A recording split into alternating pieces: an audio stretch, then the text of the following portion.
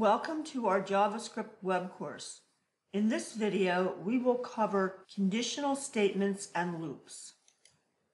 A conditional statement allows you to execute code based on a condition being true or to do something else if the condition is not true. We have already looked at a simple if conditional statement. Here we are evaluating one condition. And if that condition returns true, the code inside the curly braces will execute. If that condition does not return true, nothing will happen. We have also looked at a simple if-else conditional statement. If the condition inside the if is evaluated to be true, the code inside the curly braces will execute. Here we also have an else block. If the condition in the if evaluates to be false, the code inside the else block will execute. So in this case, code will be executed if the condition is false and also if the condition is true. It is possible to nest conditional statements. However, it is not recommended because it can become very complicated. Here we have a nested if inside of our first if block. So if this condition is true, again, the code inside the curly braces will execute. In this case, the code is a nested if. So we would evaluate that if, and because it's an if-else, in either case, code will be executed. However, if the outer if evaluates to be false, then the code inside the else will execute, and the nested if will not be run. Up until now, we have been testing for one condition. There are times when you may want to test for several conditions that are somehow related. In this case, you can do what is called chain the if-else statements, so that we actually have an else-if block. So if you look at this code, we have an if with a condition. If this condition evaluates to true, we execute the code. However, if that condition does not evaluate to true, then we go on to the else if. If this condition returns true, then we execute that code. However, if it does not return true, then we go on to the next else if.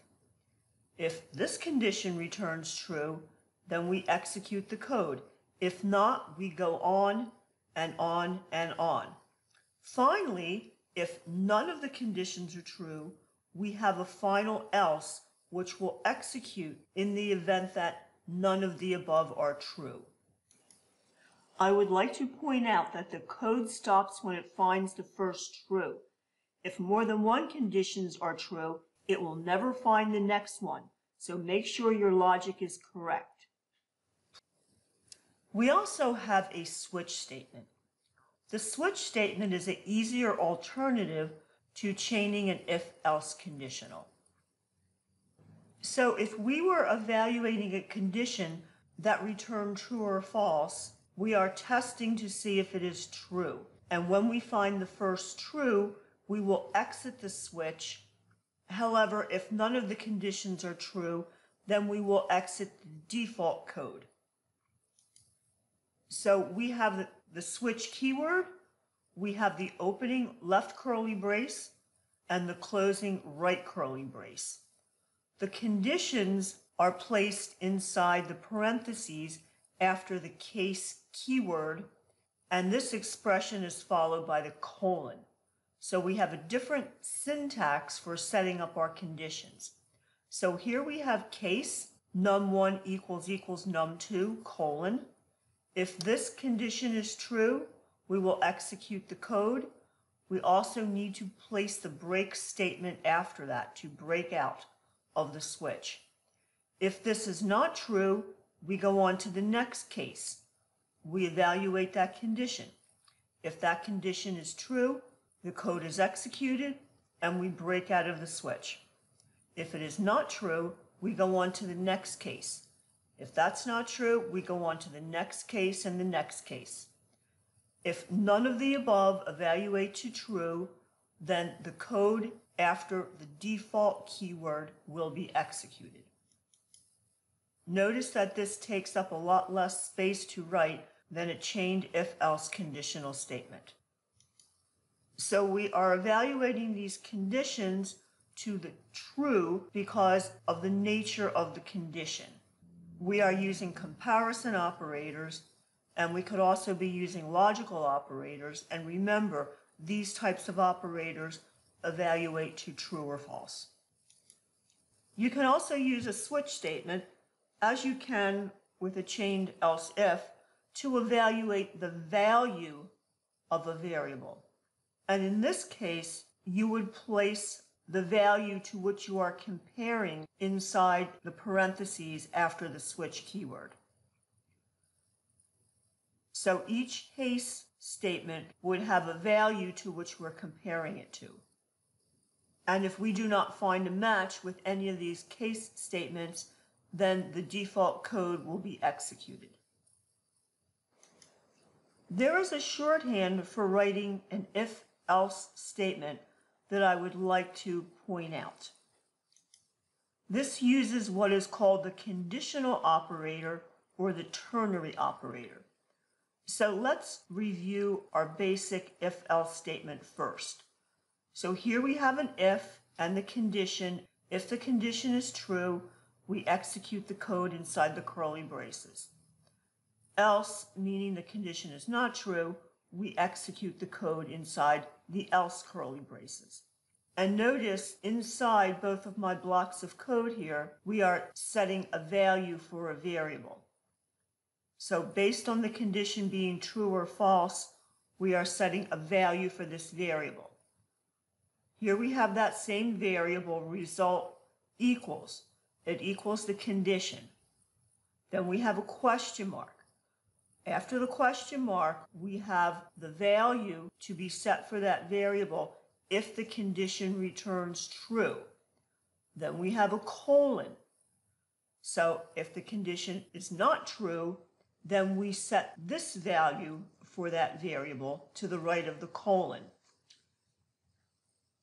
So rather than using the if and the curly braces, we use the question mark for the code to be executed. If it is true, we use the colon for the code to be executed if it is false. We also have loops in JavaScript. Loops are used to perform repeated tasks based on a condition. So the code will be executed over and over until the condition is no longer true.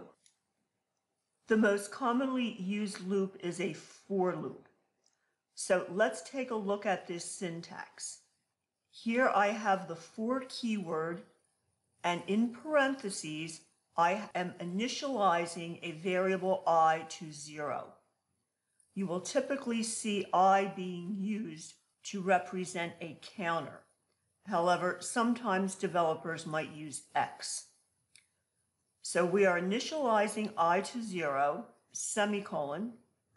Our condition, I is less than 5, semicolon, and now we have an increment, I++. Technically, that increment doesn't happen until we have executed the code for the first time. Inside the curly braces, we have the code to be executed, and I am placing the value of I in this code so that you can see the value of I as we execute this code. So I have declared a variable and set it to an empty string. We will be assigning a value to that variable.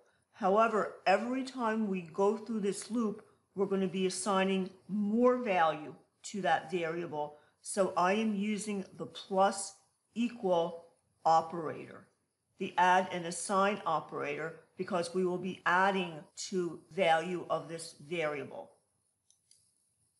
In this box, I have the output.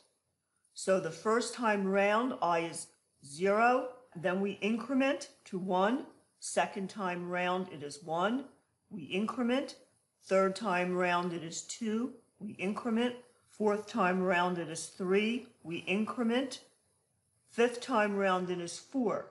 When we increment the next time, our value of I will be 5, and our condition I less than 5 will no longer be true. So at this point, the loop will stop. We also have a while loop. The while loop will repeat the code for as long as the condition is true. When we look at the syntax, here is the while keyword, and in our parentheses we have the condition, and our increment is actually after we execute this code. We initialize our variable I outside of the while keyword. It is not initialized in the parentheses as with the for loop. So this statement will be executed as long as the condition is true. So we're starting out with I equals 0. The condition is I is less than 10. So it will continue to run until I is 10. And at that point, the condition will be false and the loop will end. We also have a do while loop. The do while loop is very similar to the while loop. However, the syntax is different. We have the do keyword. The code inside the curly braces will be executed. Then we increment. Then we have our condition. If the condition is true, we will run this code again. If the condition is not true, the loop will stop. However, because the code is executed first before we test for the condition, the code will always run at least once, even if the condition is not true. And you can see in this example, the condition is I being greater than 10, which it is not, so therefore the condition is false. Finally, I would like to discuss the prompt method of the window object, which can be used to obtain user input. The prompt is very similar to the alert in that it places a box on top of the window, and the user has to click either OK or cancel to get rid of that box. The box contains a text box, and if the user places a value in that text box, we can use that value somehow. Prompt method takes 2 parameters. The first parameter is the statement that you will display on top of the text box, which is telling the user what you would like them to enter. And the next parameter is optional. It gives the user more information of what you would want them to enter.